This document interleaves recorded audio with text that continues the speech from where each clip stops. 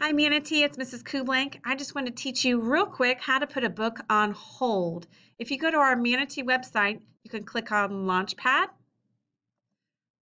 Then you're going to find your Follett Destiny app. Click on that. In the top right-hand corner, there's going to be a login button. Go ahead and type in your student number for both your username and password and log in. Once you get to Destiny, you can search for any book that you are looking for in particular, that hoping that we have it in our system.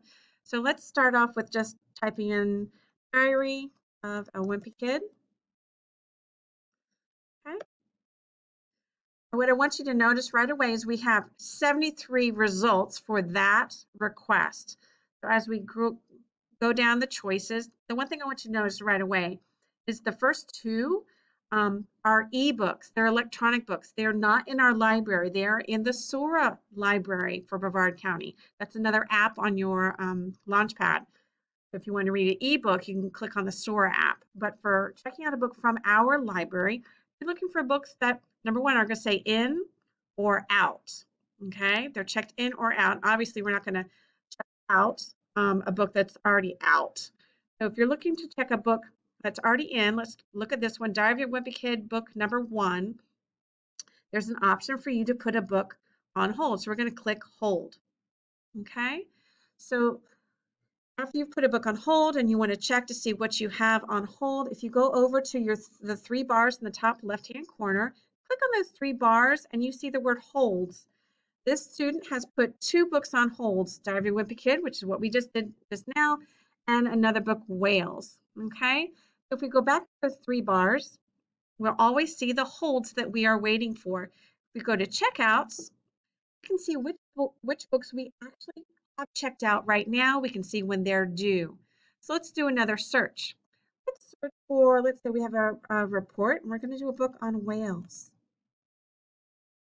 So again, we've got 82 different books about whales. Well, that makes the decision really hard. If you have filters on the left-hand side, if you know your Lexile, you can click on Lexile, and if you can adjust by taking the circles and adjusting the levels, so you have a better range, somewhere between 400 and 600. And now that 82 changes to 16 books. Now I can kind of look at them. If you look at the profiles, you can find out the Lexile on the right. You can see that this book has an actual Killer Whales, actually has a reading counts quiz. The one above it, Humpback Whales, does not, because it does not have a reading counts point level there. So if you wanted to kind of filter out the books, you can do that. You can put the books on hold. And most importantly, guys, if you decide you do not want a book, go back to that holds option, click on that book, and unhold it. All right? And then when you're done, you're done. And hopefully we'll get those books to you. One thing that we're trying right now is to put the books that you've selected on hold. They'll be in the front of the school building in between the 2 glass doors. The front entrance of our school, I call that the fishbowl. There's a black shelf right inside the doors, and that's where we're going to put any books that my e-learners have requested them on that black shelf with your name on it. And Mrs. Dewar and I will try to send you an email to let you know that they are ready to be put up during school hours. And for my friends here at Manatee, if it's not your day to visit the library and you're looking for a book and you request a book on hold, then we will pull that book for you and put it in your teacher's mailbox. So whether you're an e-learner or a student at Manatee, putting books on hold, we hope will be an easy process. So if you have any questions, please don't hesitate to give me a quick email. Thanks again, Manatee.